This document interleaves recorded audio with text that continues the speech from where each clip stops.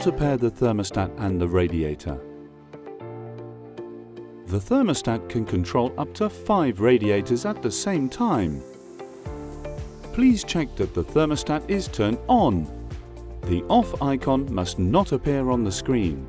To make the thermostat search and pair for one or more heaters, press the on-off key and the up arrow key simultaneously for several seconds, until the words "Find Rad" and the number 0 appears on the screen. Now turn on the radiator or radiators you want to link by pressing the switches located on the right side of each device. The number on the screen will change gradually from position 0 to 1, from position O to I. The linking process will take 60 seconds.